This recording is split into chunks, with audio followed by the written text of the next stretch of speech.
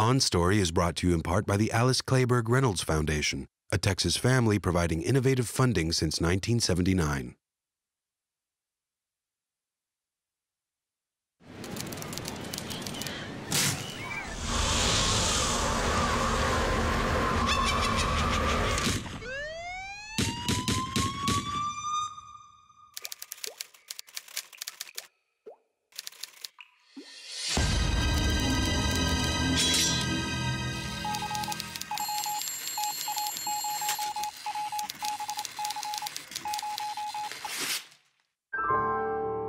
On Story, presented by Austin Film Festival, a look inside the creative process from today's leading writers and directors.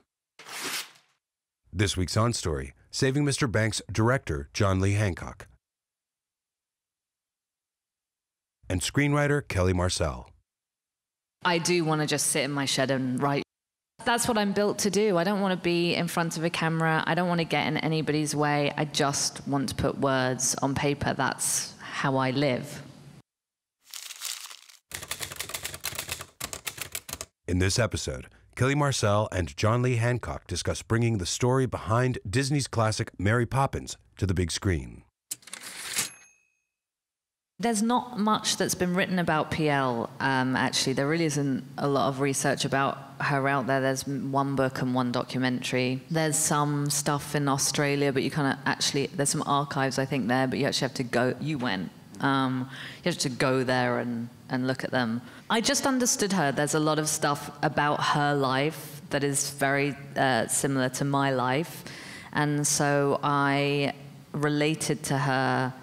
And it, you know, there are just some of those times, I'm sure it happened with John on The Blind Side, that you just read a character and you just go, I know that person and I know how to tell them and tell their story. I related to her childhood and similarly with Walt. And because they had similar things that had gone on with them, I just knew how to tell that story. Those two characters live inside me, and I think anybody else that has had to deal with any of those kinds of issues in their life. I think I was really naive. I don't think I ever thought this isn't going to get made. In fact, I don't think I ever thought about it getting made either. I just wanted to write this story the way that I wanted to write it. I didn't even think, oh, I can't take the songs from a Disney movie and put them in my script, because it's about Mary Poppins, so, you know, I just never ever thought about it. And it was only at the end of it, when we were talking about it, that we realized there's only one place that can make this. And they have categorically on record said, we will never make a movie about Walt Disney or a movie with Walt Disney in it. And I was like, oh. The fact that the movie got made and made by Disney and they had no objections and loved the movie is kind of a miracle. And I wonder what you would say to the young Kelly Marcel out here who comes up and says, I've got a great idea. It's about the making of Mary Poppins. No, I don't have the rights to any of this. What would you say to her? Don't do it. I mean, had I not had that experience, now I would just go, do it, do whatever. But no, I mean, it's impossible. It's a 1 in a million. It's a 1 in a million shot, this one. It's crazy that it got made, crazy. I mean, it was one of those things where when people read Kelly's script, it just affected everyone in such a positive way that it felt like it had a life of its own, and it wasn't your decision to make it or to not make it. You go, this is being made, and I want to be a part of it. First and foremost, the script was so beautifully written that on the page you drift naturally between the two time periods, 1906 Australia, 1961 Los Angeles, and it's seemingly effortless on the page, and then you have to make it seem that effortless filming it, which is a challenge, but a good challenge, I thought. And I thought if Kelly can so seamlessly do this on the page, then there has to be a way to capture that. And so we started discussions, and it should be said, I wanted Kelly by my side all the time, so that I could have these discussions with her, so that I could bump up against something and and then tell her, here's what I'm thinking, here's where my brain's going, why is this not right? And we would have discussions about it that led to answers that we thought were the right ones, and we started looking for, I just attached myself to visual motifs to be able almost like time tunnels to go back and forth. And so some of the ways you can do that is you never want to do the, and we zoom into her eyes and now she's a little girl kind of stuff. And so one of the devices that we used a lot was a framing device, and I said I always want to see them, both younger and older PL, through as many windows as possible, because I think that's a framing device that gives you kind of a storybook feel. It is a frame, and a frame around you says, in some ways, this isn't real. You're having to look through something to see something.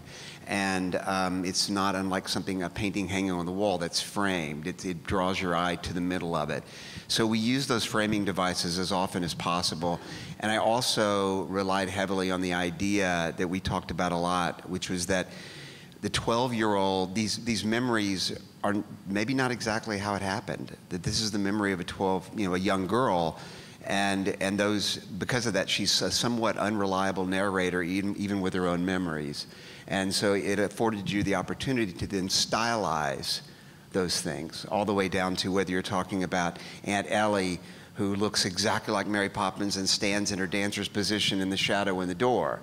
And I remember, just as an aside, Rachel Griffiths, who beautifully played the role, came in, and that was her very first day at work. And I said, no, you need to stand here, stop here, your feet have to be pointed exactly like this. And she goes, we're not going for realism here, are we? And I said, no, it's just heavily stylized. And she was a little flummoxed, and she goes, oh, I know exactly what you're talking about, because I was talking about the unreliable narrator of it all. And she said, when I was a child, I had an uncle that was so massive he filled a door, and his name was Uncle Edward. And I remember him being the jolliest, most fun, bigger-than-life guy I'd ever met in my young years. And then for decades, I didn't see Uncle Edward again. And then when I saw him, he was short and not that funny. She goes, so I preferred to think of him as larger than life. And I said, that's exactly what we're going for. Now, I've brought every newfangled treatment available in Sydney.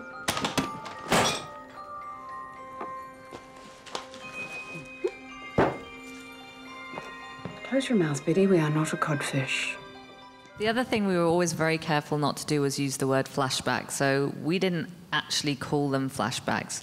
We treated Australia and Los Angeles as their own films. And we shot them that way as well. So you can take each part of that film and they both run as their own little films.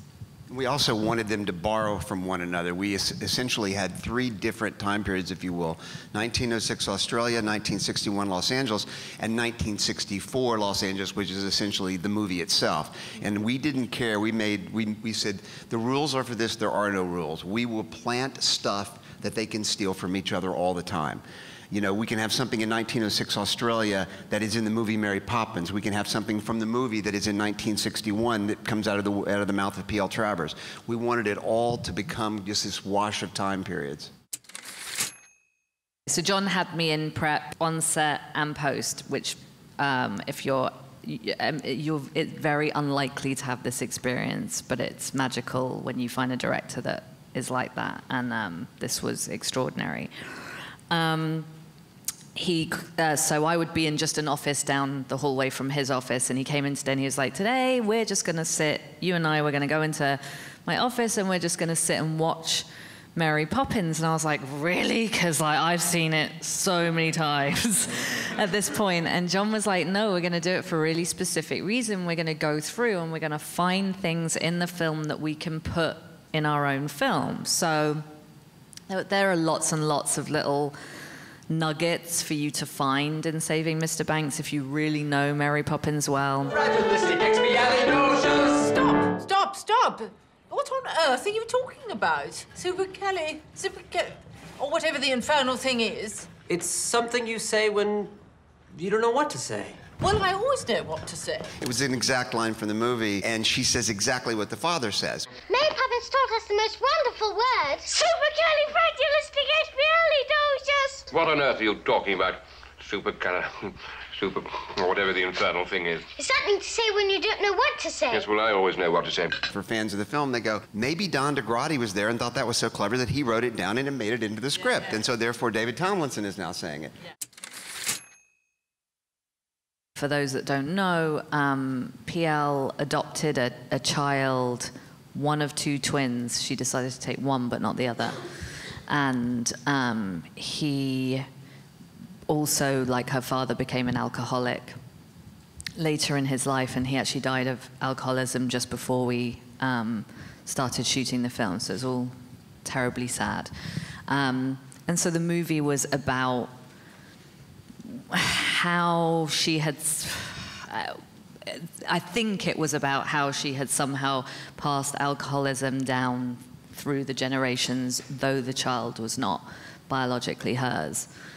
Alison Owen brought me that script, which I loved, and is a great film, just not the film that we wanted to make. So there's a section in that film where she comes to LA, and Alison and I decided that was the movie rather than all of the stuff that was surrounding it. That was the balancing act of that script. I mean, that was the hardest thing to do. Rather than knowing where, I don't outline, or I've just started to, I've given in, but I don't outline. So that's the other thing about that script, is it feels like it's really heavily plotted, and actually I just sort of let it take me where it wanted to go and let the characters tell me what they wanted to do. So those breaks happen very naturalistically where I felt they should, you know, I would get to the end of a scene and go, okay, now I need to go to Australia. But what I did was I used a lot of similar words. So for example, when Pamela runs out of the hotel, when she sees the pears in the hotel room and she goes out onto her balcony because she's going to throw them off the balcony, I would use words in the script like it's hot, it's arid, it's dry, and then start the next section, which would begin in Australia with it's hot, it's arid, it's dry, so that everything would feel like it was part of the last thing. So there was a lot of repetitive word usage between Australia and LA to just help us. And then John obviously can't, so John then has to translate that to screen. So he has to show us hot and arid and white heat, I think. And so it does go white and hot in the movie there, and then start white and hot in Australia. So that's how you make those transitions. There's a 3-act structure to the back and forth and what happens, because you can go back and forth and back and forth and back and forth, and it's just that, even if the transitions are seamless. There was a thing that I read that I'd never read before in a script, and it was daunting to think about how to make this work, because it worked beautifully on the page, which is there comes a time when they are pitching her a song, and she's come to a place with all these memories where they're haunting her.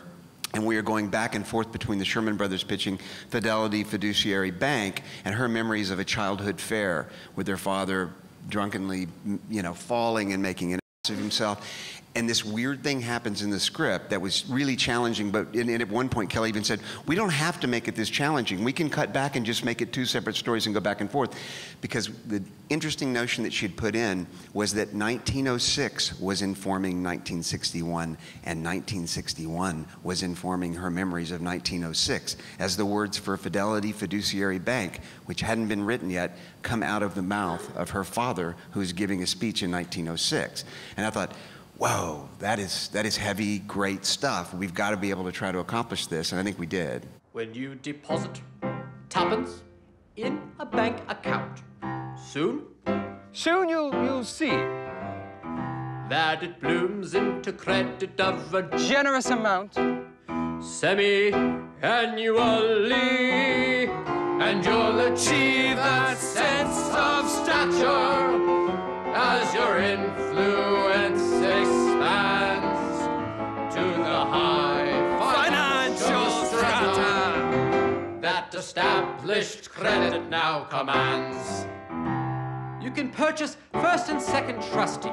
Think of the foreclosures, Bonds, chattels, dividends, shares, bankruptcies, debtor sales, Opportunities! All manner of private enterprise, shipyards, the mercantile, collieries, tanneries, incorporations, amalgamations, banks! I don't think we tried to plant anything intentionally. I think we just always wanted to be aware that we were seeing it through the eyes of a young girl. And know that these moments in her life that are most probably true, just exaggerated through the eyes of a child, have resulted in making her the person that this adult that she is. And but I also think there is the point when we let the audience in on the fact that she's not reliable when, you know, her memories of the fair are her father singing Fidelity Fiduciary Bank. So, you know, that's one of those things you go, wow, the present is informing the past, or is the past informing the present, and it's all just a mishmash of time travel. And I remember we were shooting the fair, and I had done it, you know, I mean, I think you had said, maybe I can't remember if you said that he sang it, or there was something lyrical about the way he was saying it, or I can't remember exactly how the script put it. I said, let's make him sing along to this, let's just do it once. Well, and the thing is, we had shot all these different wide stuff with him just giving the speech, trying to kind of dose it in a bit of reality, because the fear is, oh, it's going to be too much if he breaks into song. We'll have really gone too far in terms of this unreliable narrator. But if he sang the words, then maybe she would have mentioned those words in the rehearsal room, and maybe they would have made their way into the song. But then it wasn't until the last two takes and the sun going down that we decided to go, okay, Colin, you up for it? You want to sing it? And he said, sure. And he sang it, and that's in the movie. I really understood her, and I really inhabited her, and I understood that not everything that she was saying necessarily meant that she felt it. She just couldn't help herself. She just couldn't help herself. She just couldn't open up. She's a closed character, and she didn't want to make friends with anybody. She didn't like America. She didn't, you know, she felt attacked the whole time that she was there. And even this sweet little dude that's driving her in a car, like, for her, he must have been the most irritating as well, because he gets to her. And a lot of her very painful memories, the ones that are about her dad, happen as triggered a lot of the time first off by Ralph. Beautiful, ain't it? If you like that sort of thing. I do.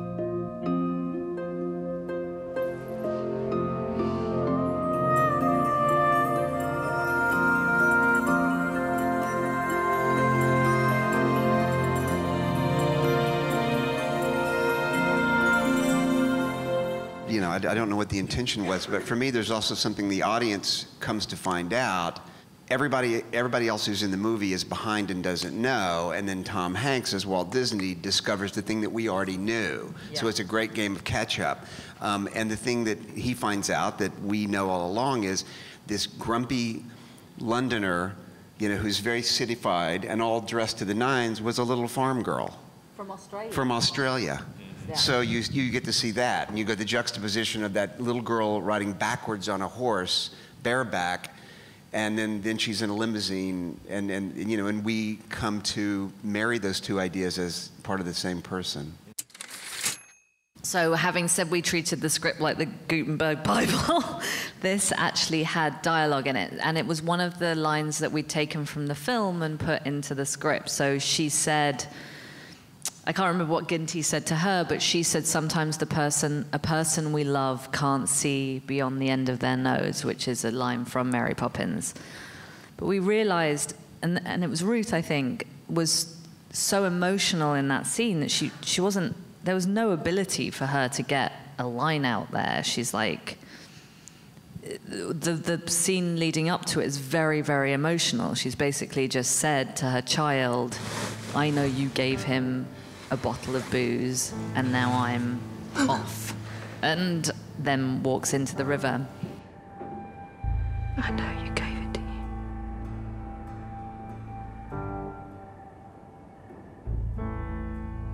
care of your sisters. I know you love your father more. But one day, you will understand.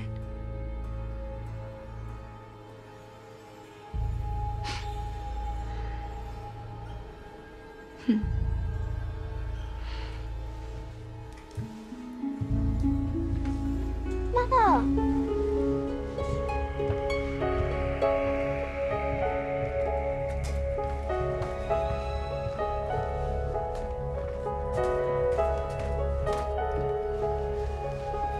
Mother!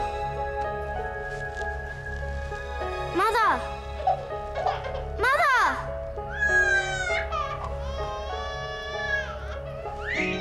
I've been in Alara, and I've walked from their house to that river, and just thinking, you know, of her and walking down that, and it's not that far, and it's not that deep, and you go, you have to really want to die to make this walk. And so that's what was an important scene for me. There were some people that had said early on, I don't know, it's a little dark and it goes to a place, do you really need it? And I said, I just have to have it in there. Well, and Ruth felt it very strongly for her character. She felt very strongly that the only words she wanted to say were, I'm sorry. And she's that character, you know. When you've finished with the script and you give it to the actor, it's theirs. And if someone's telling you very passionately that they believe something, then you have to listen. We needed a scene where she was happy. We needed a scene where she was actually enjoying herself for once. You have to take her to that place to then bring her world crashing down around her. And when we designed, because we built that on stage, the rehearsal room, even though it's, you know, you look outside, it looks exactly like old animation at Disney Studios, and it's in keeping with the architecture. But the design, what we had talked about, had in mind was when she says yes to the dance, I wanted to see her foot cross over, and so we did this rehearsal room with a dance floor and then other flooring so that we could actually see her make that decision. And so her foot on a swell crosses over, and it is one of those moments where you go, oh, she's in, she's crossed over, she's saying yes. From a composer standpoint, Thomas Newman, they're actually playing it in the room, and then we use Dolly going down the hall to go to Walt Disney's office to bring in the orchestra swell and to do something that's actually not being played in the room, but they continue to play in the room. So it was an excuse to then bring the full orchestra in to play the song. It's just she's dancing. Mrs. Travers, she's dancing with Dawn.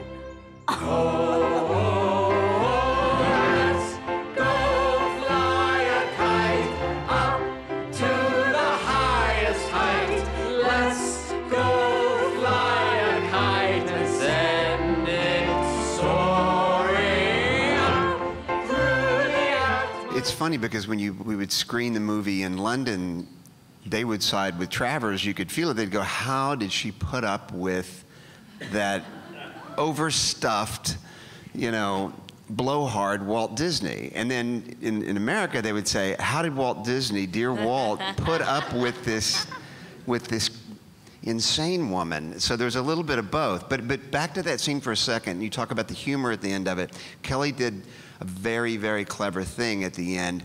When she finishes, and we're all swept up along with, she's singing, oh, I love it, he mends the kite, I love it, and all that. And then, just because you don't want it to be all rosy, she has a line. Although the proper English would be, let us go and fly a kite. As, let us go and fly a kite. I might be willing to overlook that. The male-female reaction to the movie was everybody really loved the movie, but the male response was usually, she might be 5% too arch. You might want to back off her just a little bit. And I wanted her more likable. Yeah, they wanted her to be more likable because she scared them, in a way. And it was funny because and then I remember Aileen McKenna saw it, and she heard them, and she goes, "Don't you dare! I will kill you." Yeah. She goes, she is perfect. She goes, "You love her so much by the end. Why not make it harder at the start? It's a better journey." And I said, "You're right. You're right." You've been watching a conversation with Kelly Marcel and John Lee Hancock on Story. On Story is part of a growing number of programs in Austin Film Festival's On Story project, including the On Story PBS series, now streaming online, the On Story radio program and podcast in collaboration with Public Radio International, and the On Story book series available on Amazon. To find out more about On Story and Austin Film Festival, visit onstory.tv or austinfilmfestival.com.